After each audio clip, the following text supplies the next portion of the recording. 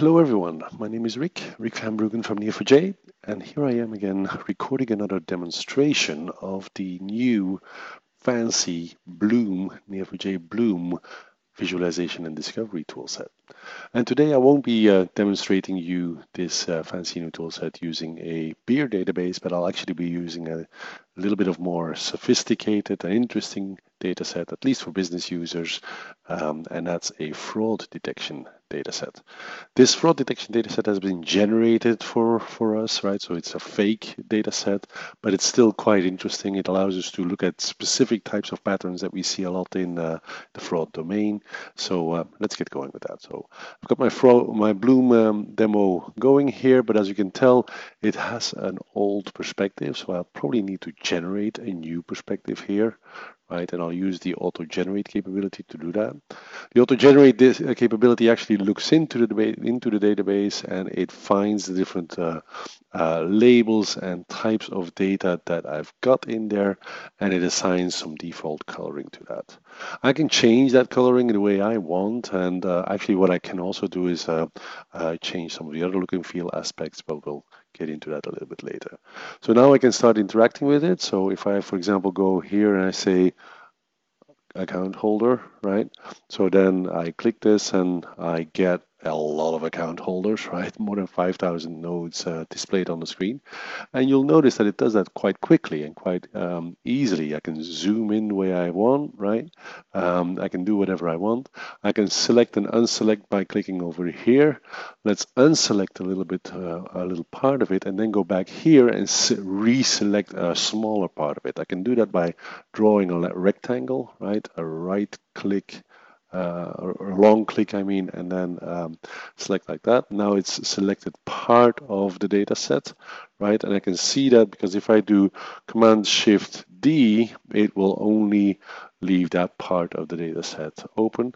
Command F, right? And it shows me those data elements in the center of the screen. I can do all of that with the mouse as well, right? So Command F, fit to selection, dismiss a bunch of nodes, or Shift Command D, and that actually dismisses the other nodes. So now it's given me these nodes, right? And I can actually start navigating, right? I can say, okay, well, why don't you give me a couple of these, right? For example, this one, and that one, right? So now there's 3 of them that are highlighted with a white little band at the edge, right? And I can say Control E, expand those, show me what's inside, right?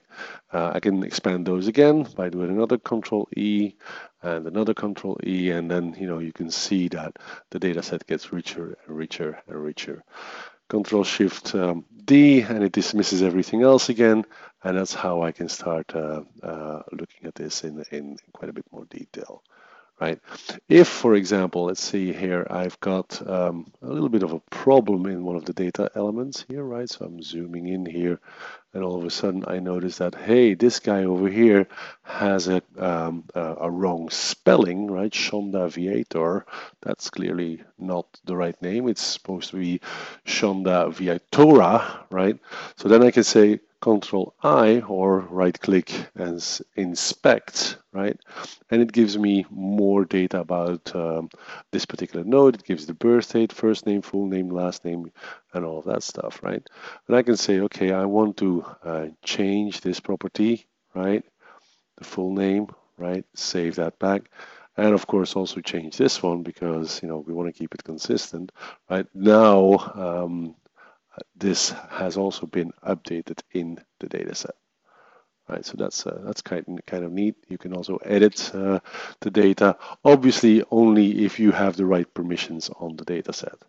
Right, so that was part of this, right? But I can also have some other patterns here. So if I want to say first name Dirk, right?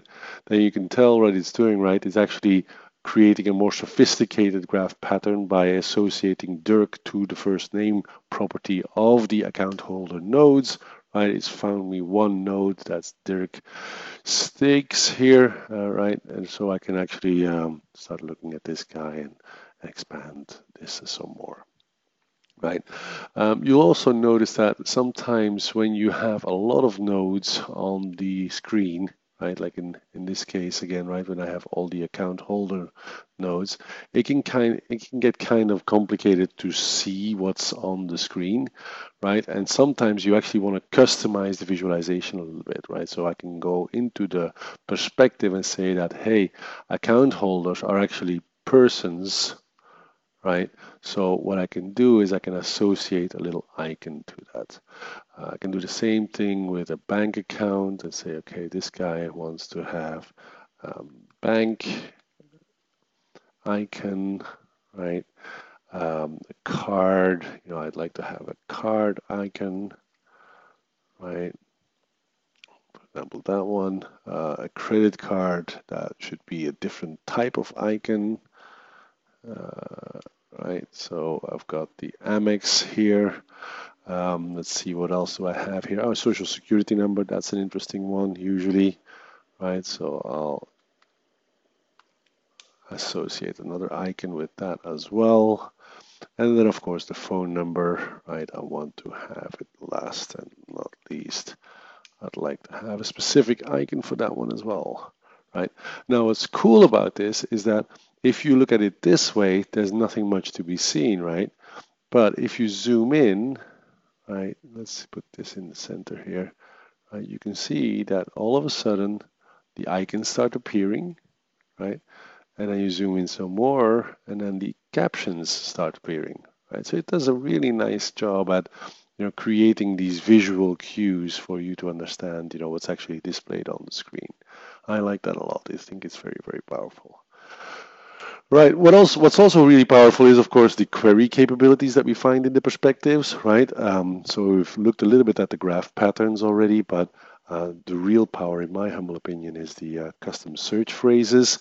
So I'd like to show you how that's done and how we can create these custom search phrases really, really easily. Now, in a fraud data set, I'm going to create a search phrase that is looking for fraud rings, right? So fraud rings.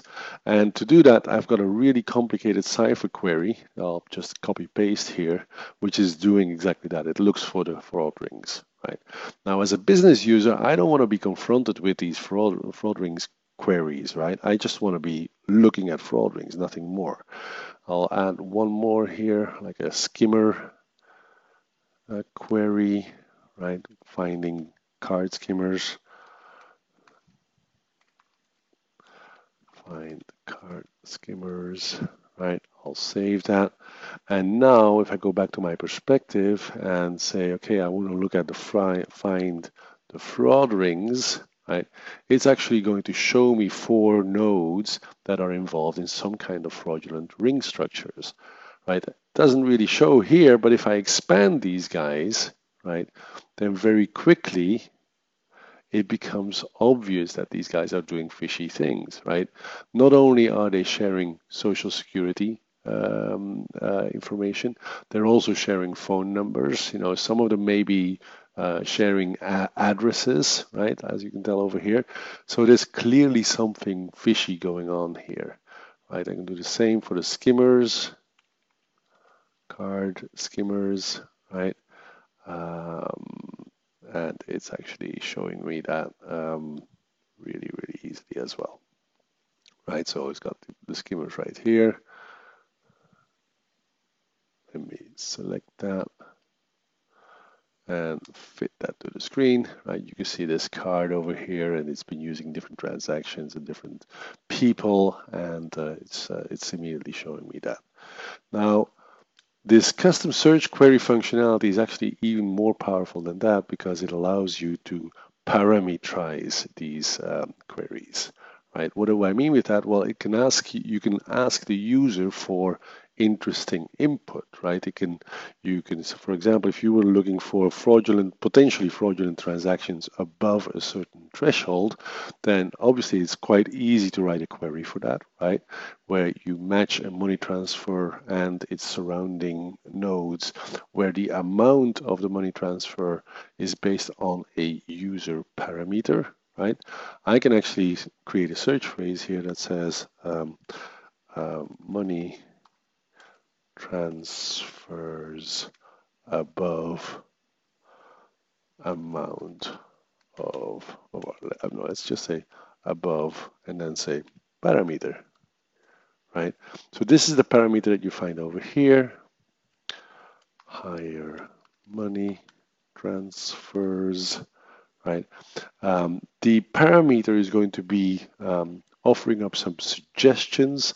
Suggestions can be done with these types of queries, right? Based on the money transfer label and its key, right? It's going to offer up some potential suggestions. So what I need to do now is, in typical business language, money transfers above a certain level, right? So if I say money transfers above, I don't know, 500, right?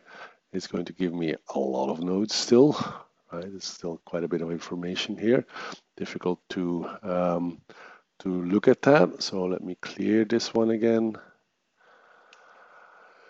Say money transfers above, I don't know, 20,000, right? And then it's probably going to show me a little bit less information and something that is easier for me to investigate, right? So if I now look at the money transfers, right? So the money transfers, those are the yellow ones here, right? Let's see, we can select those, dismiss the others, and then maybe select a couple of these guys and expand them. And then all of a sudden we can start investigating what's really going on here. That's really the power of these custom search phrases. There's a lot more to it. I think Bloom is doing a great job at exposing the information in the graph structures to us in a very, very user-friendly and business-oriented way. And I look forward to seeing more of that in the future. And I wish that you would all explore this as well. There's a lot of things that you can do with it, and maybe it's applicable to your domain as well. Hopefully so. I'll look forward to hearing from you, and I wish you a fantastic rest of your day. Bye-bye.